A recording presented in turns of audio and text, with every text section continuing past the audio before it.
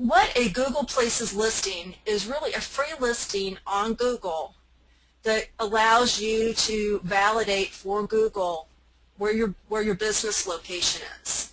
But instead of just your location, and Google has evolved this over the last 18 months, and we'll show you an example in just a moment, it legitimizes your business because it validates to the search engines, Google as well as Yahoo and Bing, that the information they have about not only your address but your business is accurate and up to date. It gives you control because it's your own free piece of real estate outside of your website that's tied to a search engine that allows you to control what searchers see about your business, especially in a local search scenario. And it allows you to get on the first page, or it can allow you to get on the first page of a search engine for, let's say, Financial Advisors Milwaukee. So I'm going to take you over real quickly to let's see, where is my, oh, there it is, right here. This is the example of a local search for San Francisco Financial Advisor. And this is the new, I mentioned that before October, it was before in October that Google made a big change to the search engine results. And this is the new layout. I'm going to show you the old layout to contrast it for you.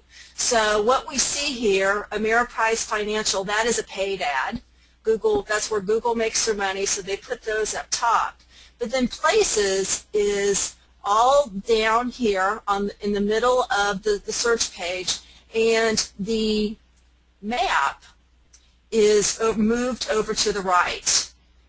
And so what we see is for Charles Schwab, they're there on the map, and now we see all, some different, we see not only their phone number and, whoops, didn't mean to do that.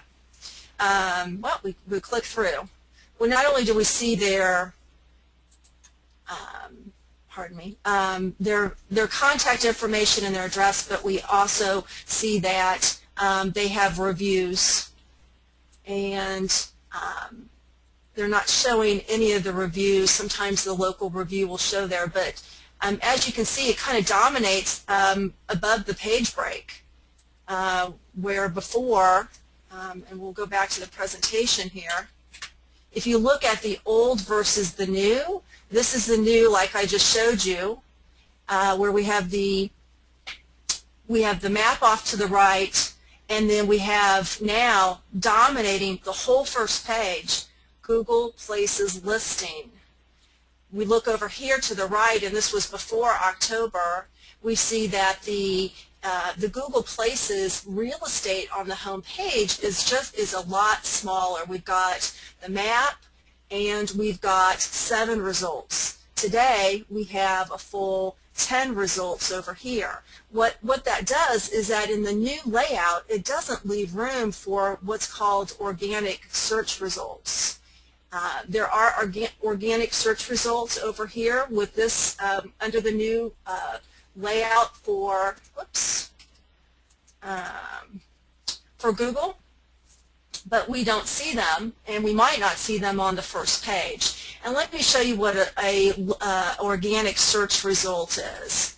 Or an organic search result, the company that has the top result for an organic search result, which means that it's not paid, it comes up because of the words, because of the relevancy that Google places on the listing. It comes up right after the paid or the Google Places listings. And so we see that these are the companies that come up in organic search, and Google is looking at these words, fee-only, financial advisor, financial planner, to help and see there's San Francisco in here. That's an organic search, and Google is using those words on the page to help organically deliver a result to the searcher.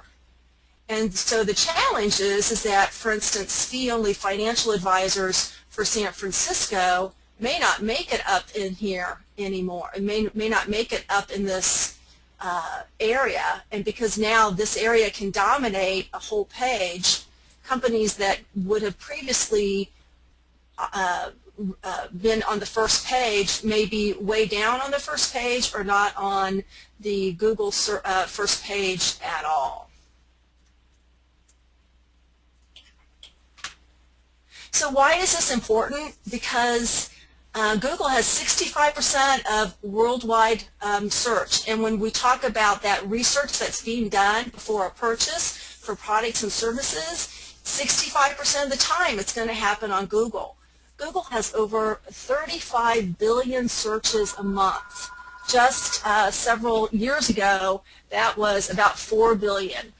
Search, driven primarily by local search, has grown exponentially in the last 4 to 5 years. And the reason why Google had made these changes is because they won't say specifically what their local search percentage is, but it's greater than 20%. That puts local searches at over 7 billion searches a month on a global basis. So what does this mean to your firm? It means that you need a Google Places listing, and it is, if you don't have one, and it sounds like a fair amount of our audience today doesn't have one, I suggest that you put it on your list of things to do quickly. Go out and create a Google Place listing for your business. And you want to do this because if someone's searching for a financial advisor in Boulder, Colorado, you have a chance of being found on the first page of the Google Places listing. If you don't have one, you're not going to show up, likely, even if you have a website. So what else does this mean? People can comment on your business. So as part of those changes that Google made in October, they started integrating more reviews and references from other parts of the web about a business into a Google Places listing, and we'll look at that in a few moments. Now this is good, and this can be really good, and it can be challenging. It also means that free traffic, meaning if you are a company that was trying to optimize for organic search, as I just showed you, that's going to be more challenging. What's going to be important going forward is that you use a Google Places listing and you have an optimized website in order to be found online. It also means that links to your website and citations of your business online, as well as reviews, are going to become essential, or not so much essential, they're going to become essential to placement on a Google Places listing in local search. But those reviews are going to will require your attention. So let's look at real quickly what a Google Place listing looks like. This is BKD Investment Advisors in Kansas City, and we see their address and their phone number. We also see their category, which is a financial planner. And we'll talk much more about that here in a moment. And obviously they're being placed on the map. Then right below the basic listing information, Google will bring in reviews, not only from Google. You can post a review as a Google user, but other sites as well. We'll talk about those other sites and which sites are bringing in more, that Google actually places priority on when deciding what reviews are going to include in a Google Places listing. Then right below is related places. So and in this search, I search for Kansas City Investment Advisors. And so we see other investment advisors in the same area. Google is trying to be helpful and relevant to people using local search. So they're saying, well, obviously you're interested in financial planners in Kansas City. Not only are we going to show you this one, we're going to show you other ones as well. And then these are the citations from around the web that I was referring to. As you can see at the very top, BKD, which is the company's website, is at the top of the citations. The website itself is a wonderful citation for the Google Places listing. In addition, you can see that they have a citation from, they were in Money or on CNN, and the company was referenced online. Now Google will go out and look for citations for your business. You can proactively add yourself to places on the web to increase citations, and we'll talk about that when we talk about optimizing your profile. But know that you can't place these citations. It's Google that will go out and crawl the web and look for references to your company and website to add to this section.